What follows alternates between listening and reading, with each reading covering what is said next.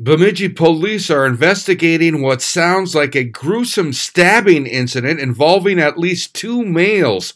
Here's some of the radio traffic from after 11 p.m. Wednesday evening. Bemidji ambulance, Bemidji fire in the area, Bemidji Public Library, and 5th and Urban.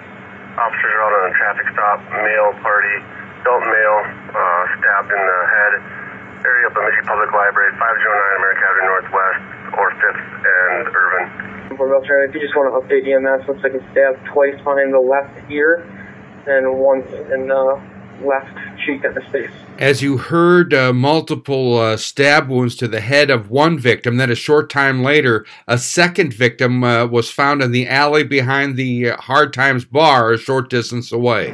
20 will try. I think I have another male behind Hard Times. I think he's got some injuries as well. 300 block of Beltrami Avenue for the other male party assault victim. Unknown extent to injuries at this time. Again, a report of at least two assault victims, one with gruesome stab wounds to the head. Check back later today for more details on this developing story. I'm Neil Carlson reporting for iNewZ.TV.